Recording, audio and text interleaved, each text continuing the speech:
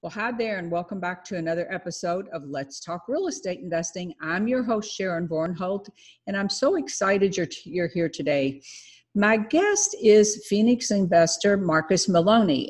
It's kind of funny. I ran into Marcus back a month or two ago in Chicago, and we talked about the fact that he had been on my podcast before and the fact that he was starting a podcast. So here we are again. Marcus has completed over $3 million in wholesale transactions. He's a buy and hold landlord using the BRRR, buy, rent, rehab, and refinance method. He also owns commercial property, including a school. Now, that's going to be a story, I'm sure. But Marcus is really good at turning marginal profits into significant equity positions. So this is something you're going to want to really pay attention to. He's a mentor. I know he's mentored a lot of people. He has a new podcast coming out. We're going to learn about all of that today. So welcome to the show, Marcus.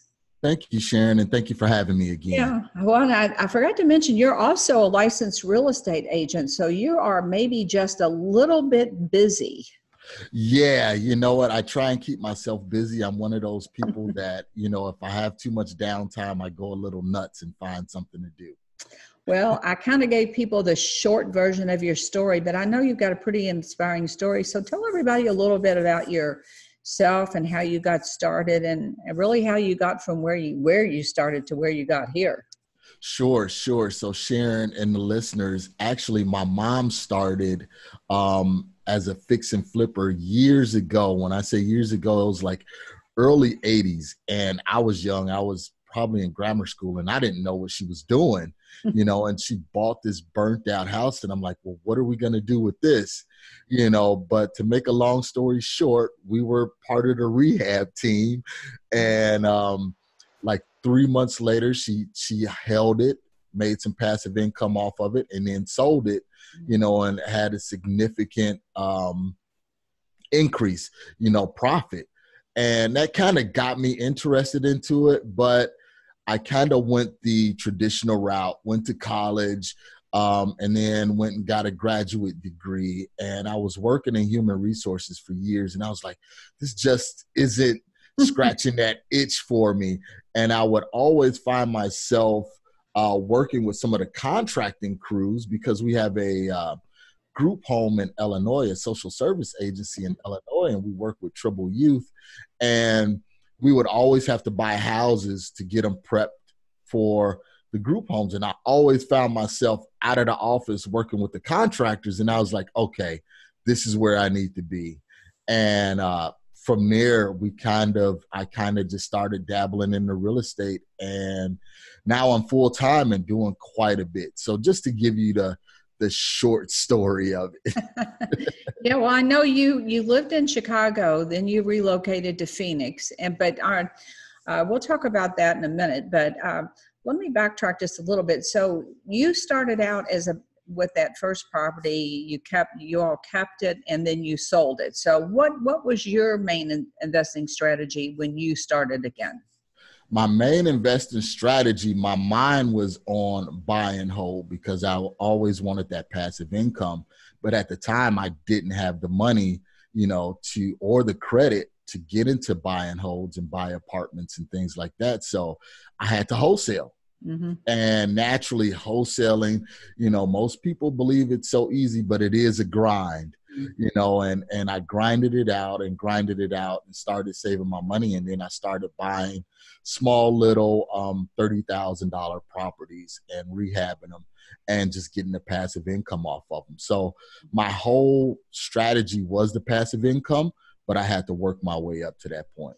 And I tell people, no matter what your strategy is, wholesaling, in my opinion, should be a part of any business, because if you are generating leads, you're going to get leads that don't fit with your portfolio. They're in the wrong area, they're the wrong size, they're the wrong something. So you can always wholesale the properties that aren't a fit for you. I remember the early days when I used to actually pass on some of those, if you can imagine that.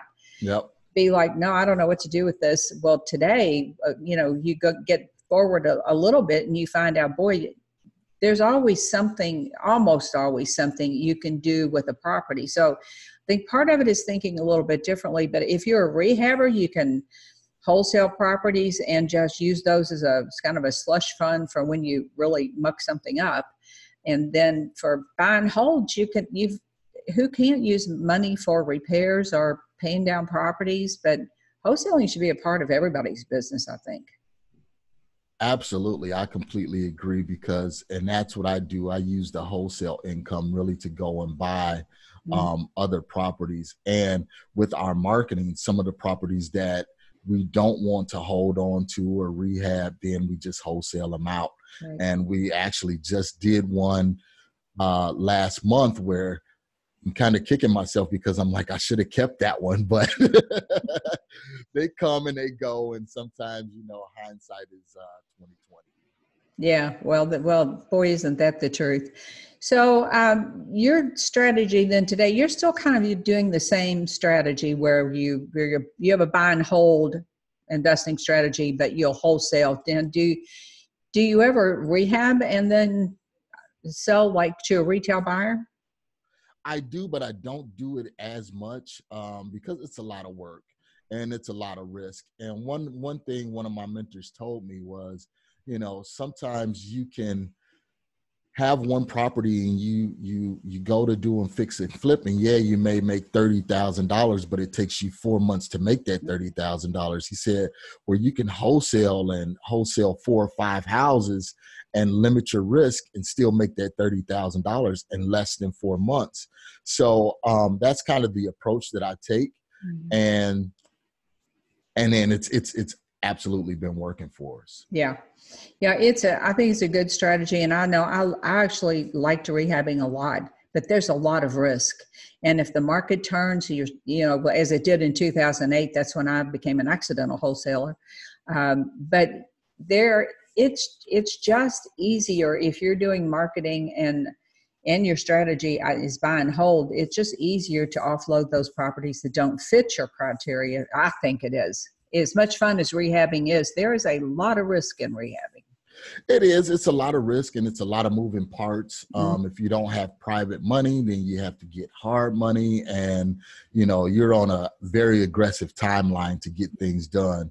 Where wholesaling, if you can just get it done, and then move on to the next one. Or if it's one that you want to keep, then you say, okay, well, then I'll just do a light rehab. You're buying it at an excellent price. You do a light rehab, and then you can kind of roll it over into the BRRRR strategy, right? Which we've been doing a lot lately. Yeah. So explain to people that might not know what that is, exactly what those letters stand for. So the BRRRR is buy, renovate, rehab, rent, and then refinance. Right. And basically, as a wholesaler or as a marketer that get these properties, 50, 60, 70 cents on a dollar, you have that built-in equity. So you can go in and you can fluff the property up, new carpet, paint, maybe new appliances and things like that, get a renter in place, and then have the bank to come and refinance, because the bank is going to not only look at, hey, you bought this property at a significant discount, but also you have passive income coming into it. So that will help leverage that loan. So it's an excellent strategy. Yeah. If people can just remember that formula, you can just work that over and over and over again. Yep. So I know that you have some commercial properties. I'd like to talk about those a little bit, but do you actually at the end of the day prefer single family or multifamilies? Do you have a preference?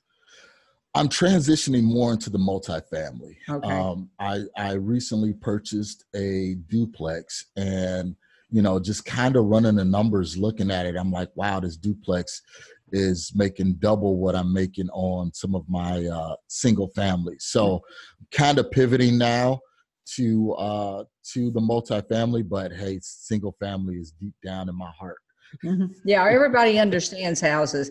The one thing that I think is true for houses is the plus that I see is they're easier to liquidate. If you get into a bind now, maybe a duplex is okay, but if you've got bigger apartment buildings, even like eightplexes, they're a lot harder to get rid of if you need to liquidate fast, where you can always sell a house.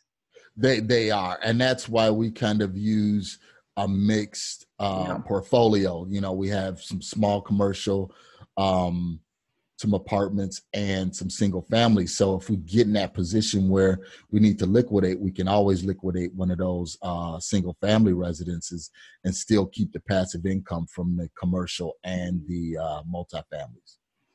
Yeah, I think that's a smart way to do it, because you do make more. If you get a vacancy in a fourplex, you've got three other people to help make that mortgage payment. So there's pluses and minuses for both. And I think it's smart to have a mix, unless I do know investors who, they just like single family homes, or they just like commercial property. And that's why real estate's so great. It fits whatever you want it to be. Absolutely. And like you said, that's the good thing about it. You know, if you want to focus on single families, you can do that. If you want to focus on multifamilies, you can do that, so it's not a one size fits all. You can tailor it, to your investment strategy. Right. So some people want to jump right into investing out of state. I had a conversation recently with someone in Southern California where property is super expensive. But it's also the payout. If you go to sell one, you can also make more, but you've got that whole, it costs a lot of money to buy it. So they want to jump right in and invest out of state. Now, what's your feeling about that? I think you should, especially if you're wholesaling and you're just getting started, I say learn in your own backyard. That way, when you make those mistakes, you're closer to where those mistakes are, so you can navigate it. But when you're trying to virtual wholesale, there's a lot of moving parts. And if you're 2,000 miles away or you're across country, it's a little bit harder to get that done. Because we virtual wholesale as well, because I'm here in Phoenix, but we do deals, in the Midwest. And sometimes you just have problems or issues that you do not foresee. One is recently, last month, our acquisition manager took another job to be, his love was being a basketball coach, and he moved to Idaho to be a basketball coach. So it kind of slowed up our progress. But we have an excellent person that actually I was coaching before, and he moved in that position. And he actually just texted me this morning and saying, hey, I'm going to meet with a seller to lock up a contract this morning. So my morning is starting out pretty great. So where'd you find your acquisition manager? I would get asked that question all the time. Where do you find these people that can just slide in there and do that? You know what? I do quite a bit of blogging on Bigger Pockets, and I do YouTube videos, and I do like these 15-minute free consultation sessions for newbies getting started. And I never thought that it would go this way, but as I started talking to people, I started noticing that they were newer and they really needed some guidance, so I would take them under my wing and I would show them the ropes. And actually this individual was a friend of my wife's friend, and we had some dealings, and I know he was doing some deals, one-offs here and there. And I just reached out to him. When I go back to Chicago, we would stop and have lunch, and I would ask him, hey, what are you doing? How's your progress? And then when this opportunity opened up, that was the first person I reached out to. And he was like, sure, man, let's do it. You got leads coming in. That's what I need. Let's rock and roll. And we've been going ever since. Yeah, I think sometimes people, they have a little bit of a problem with partnering up with people. They look at it as I'm losing money, but you actually, having a partner is not a bad thing. It's really not. And especially when you're trying to virtual wholesale, you have to have that. You have to, work a network, because if you're in Southern California or you're in Phoenix like me, I can't go and fly across country to meet with a seller or to walk a property or something like that. So our system that we have in place has really, really been working for us. So I know we talked about this a little bit when we met in Chicago that time at that event. But so you're going back to do some investing in Chicago. Is that because you know the area, or because the property's cheaper there? What's your main focus for doing that? A little bit of both. Everyone is talking about the exodus out of the Midwest. You know, everyone is saying people in the Midwest are moving, you know, like to Phoenix and to Florida and things like that. And I just see it as an excellent opportunity. You Mm-hmm. know, not only are the properties cheap, the rents are higher, and I'm from there, so I know the landscape Yeah. very well, and we have excellent property managers in place, you know, for our buy and holds. So it turned out to be an accident, and that's why I tell people you always have to have a little bit of luck, and that accident really turned out to be a very profitable situation for us. Yeah. And I started because I was wholesaling here in Phoenix, and I would post things online, and I would really want to recommend your listeners, if you're not on social media, you really need to, because I was just posting online, and my wife's friend, again, she reached out to me and she was like, "Hey, I got this house that I need to sell." And I was a little fearful about doing it at first because I was like, wow, what if the deal goes south? You Yeah. know, then my wife's friend is going to be mad at me and everything like that. But it actually worked. And we made like $17,000 on that deal because we wholesaled it we JV'd with the person that's in Chicago. So, I mean, gross, it was like 34,000, but net it was 17. And then from there, I was like, you know what, if I did it that one time, you know what, let me try this. And I started doing some marketing to Chicago, and my response rate was like ridiculous, you know, and then we just been doing it ever since, Sharon. Yeah, I need to talk to you about working probates in Chicago. Man, that's a gold mine up there. Well, you know who to talk to.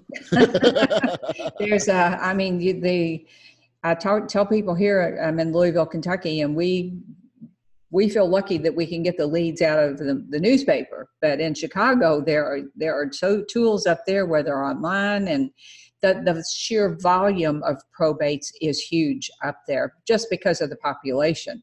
It is. And one thing that we're running into there, like you said, is a lot of probate situations where the Midwest is really a hometown where people, you know, the grandmothers lived there, grew up there, and then the grandkids really kind of inherit the house, but it wasn't done through the courts. So they're just still living there, and the house completely paid off, but they can't do anything Can't with it. sell it. Yeah. Yep, can't do anything with it. And we help, you know, quite a few people go through the probate process in order to get some deals done.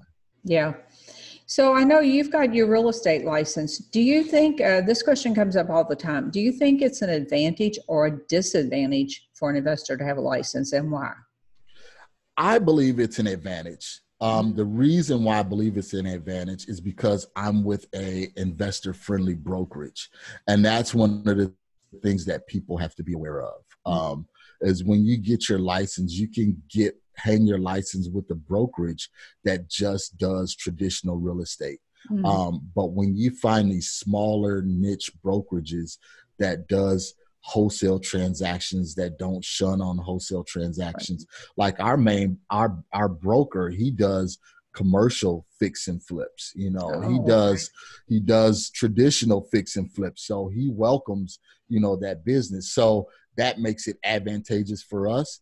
And then also, when you have your license, when you talk to a seller and they can't accept, you know, that 70 cent on a dollar or 80 cent on a dollar, you can always turn around and tell them, hey, well, you know what, we're one of the leading brokerages here in Arizona or in Chicago, and we can get you above what we're offering, you know. Right. So you have a way to kind of make sure you don't throw that lead away or refer that lead out. Then you can list that lead and still, you know, make 3% versus where you would normally just throw that lead away. Well, and that's you said that exactly the way I tell people to do it. So you can get in a whole lot of trouble showing up as a real estate agent and then trying to make a cash offer on a property. But if you show up as an investor and then you say, well, okay, I understand why you can't take my offer, but then we can list your property. There is a definite order in which you have to do that to not get hung out to dry by the real estate commission. Exactly. And the main thing is just disclosure. You know, you have to disclose everything, disclose to the sellers that you are not representing them. You're representing yourself or your buying entity, and that you are an agent. So as long as you disclose everything, it's not a problem. Some people shun upon getting their license because they think they're hindered in some form or fashion. But again, that goes back to the brokers that you hang your license with. So you think it is a good thing for people to have their license? I do. I can think of a handful of deals right now that I've done on the listing agent side that came in as, you know, from our marketing, that if I wasn't a licensed agent, I couldn't have done anything with them. Mm-hmm. Well, I want to talk a little bit about something that I know that I know you have a passion project for disadvantaged youths, and you bought a school, and I want to tell people about that a little bit. So tell that story. I know you told it to me, but I want you to tell it. Okay. So our family started as a social service agency in Chicago, and like the southern suburbs of Chicago. And we would get kids from the inner city and we would bring them to this suburb. And a lot of the parents stopped being involved with the kids, and we started getting a lot of referrals from like the state agency, like Department of Children and Family Services. So these kids had nowhere to go. They were basically homeless. And my mom, back in the 80s, because she was always an entrepreneur. You know, she was the first person I knew that had $100,000 a year job in the 80s and just walked away from it. And it was like, what are you doing? You lost your mind? Yeah. But to make a long story short, we started sawing a need for these kids and everything like that, and they needed a place to go. And some of the kids started having kids, so they didn't have any daycare services or anything like that. So my wife, she found a turn of the century school that the school district was they either had to sell it or they had to raise it, which is just knock it down. And I was against it. I was like, well, what are we going to do with the school? You know, I see where you guys are going, but, you know, my analytical brain was like, it's going to take too much money. You know, it's going to do this and this and this and this.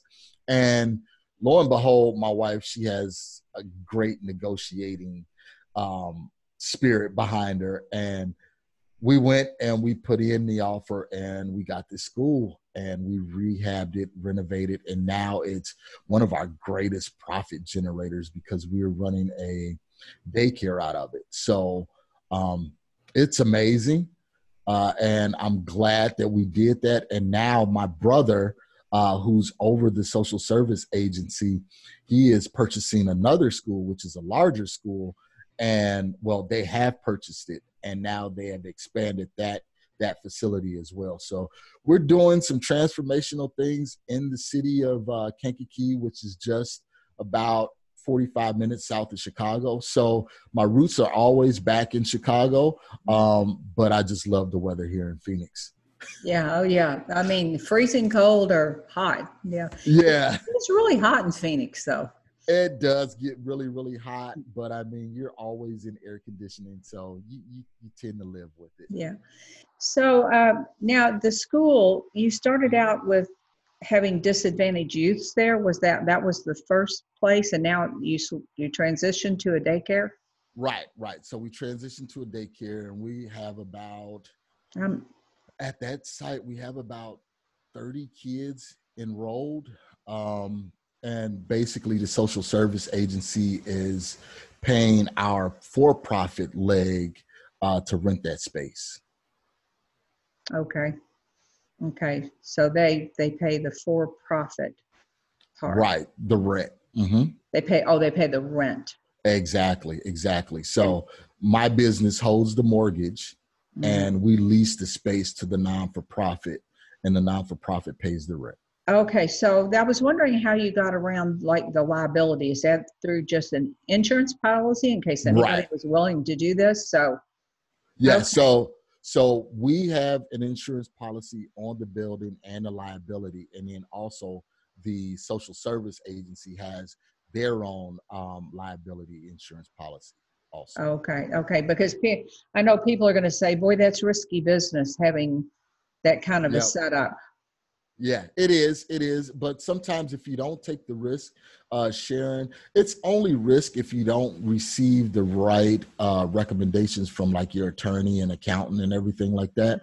But once they give you the green light and have everything set up, that basically takes or minimizes that risk. Okay.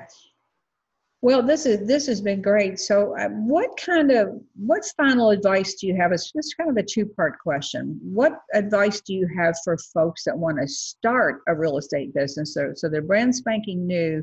And then what about people that have been in business a little while that are stuck? Do you have some steps for them to like bust up to the next level?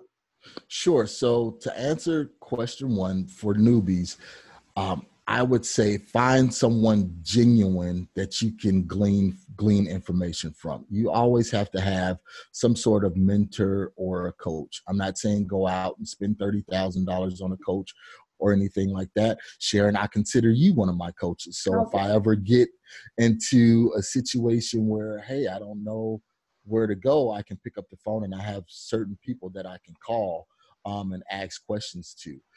So I would say always have someone that you can speak with or talk to, or continuously educate yourself. If it's Right. reading, if it's getting on different social sites, being part of a group member, you have to be active, in really order to receive that motivation and that encouragement to do it, because it can be scary. And that's one of the things that I tell people is just make sure you have someone to talk to that can lead you in the right direction. And then also you have to be willing to put your money where your mouth is. Yeah. If you say you're going to be a real estate investor, you can't be a real estate investor and afraid to spend money on marketing or spend money on direct mail or something like that. Or your education. Ultimately, you'll have to invest something in your education. Absolutely. So, that's one of the things for the newbies is to just really get out there and start doing it. Find someone and then put your money where your mouth is. And then for those who are stuck, almost similar, I found myself in a position where I was stuck a few years ago and I was like, okay, I'm wholesaling, but I know that there's more that I can be doing. And again, I had to go and find someone that I can talk to and lead me in the right direction. And that was actually one of the people that helped me get started. So again, it's that network. You have to have that network and you have to be willing to take that risk on certain things. I mean, I look back, like I said earlier, hindsight is 2020. There's deals that if I knew what I know now, those deals I wouldn't have never passed up on, or I wouldn't have never wholesaled them. I would have kept them, so. Don't we all have that story? Yes. So for anyone out there who's done that, just know that we've all done that. So it's really easy to look back when you know more, you're better educated, you've had better mentors, and go, well, I messed that one up. That's okay. It's all part of the process. It is. And it's a journey, so you have to take each step of the journey as a progression and a learning experience. And don't get too high and don't get too low. That was one of the things that I was having a problem with. I was so excited when I got a deal, yes, I got a deal. And then when someone outbid me on a deal, I would question myself, man, am I doing this right? Am I the right person? Should I be doing this? Should I switch up? Should I do something else? But you have to just remain consistent and persistent. Those are the main things.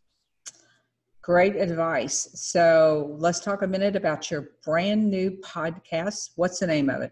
Sure. It's the We Love Equity Real Estate Show. We love equity. We do love equity. Absolutely. We love equity because in acquisitions, it's when you buy right, is where you make your money. So that podcast is going to be launching. Thank you, Sharon, for being one of my first guests. And thank you for the encouragement also. because you told me 2 or 3 years ago, hey, when are you going to do a podcast? And in Chicago last month, you inspired me, and I was like, okay, let me stop procrastinating and do it. And do this. Yep. So and here we are. Here we are. So we love Equity Real Estate Show. And for folks that want to get in touch with you, Marcus, what's the best way for them to get in touch with you? There's numerous ways. On Twitter, I'm at MRCS Maloney. Facebook, it's MRCS Maloney. Instagram, MRCS Maloney. And then for your listeners that's just getting started, I have tons of free videos and content on YouTube. Just go to youtube.com/Marcus Maloney, and that's MRCS Maloney. Okay, and we can post those links for everyone. Marcus, it's been fun. Thanks so much for coming on the show today. Folks, be sure and check out all of his resources. He's a wealth of knowledge. And I think that's it for today. I'll see you same time, same place next week. Thanks again, Marcus. Thank you, Sharon. Bye for now. Bye-bye.